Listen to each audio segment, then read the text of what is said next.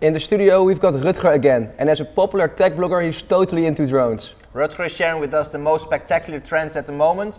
Rutger, drones are not only used to spy on celebrities like they do in Hollywood, right?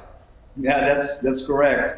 Going back to drones, the last news I heard is that GoPro will soon be manufacturing drones. So that's really cool news and exciting, of course. But drones are already more than just a gadget. Like some of them can literally save lives. For instance, in Germany, you have a post-order company that brings medicines to regions that are hard to reach. And here in Holland, we have the ambulance drone from Alec with some life-saving gear on board.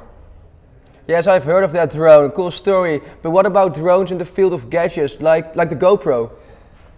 There are a few options, but one is like the amazing new thing is the Parrot Bebop.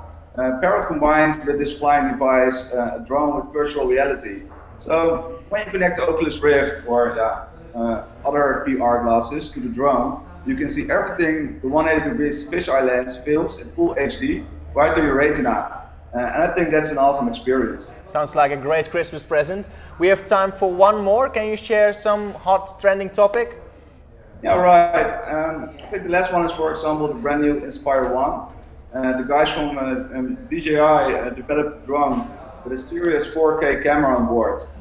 So think about what kind of great nature movies you can make with this drone, or from your happy dog, of course, when he's running off the beach.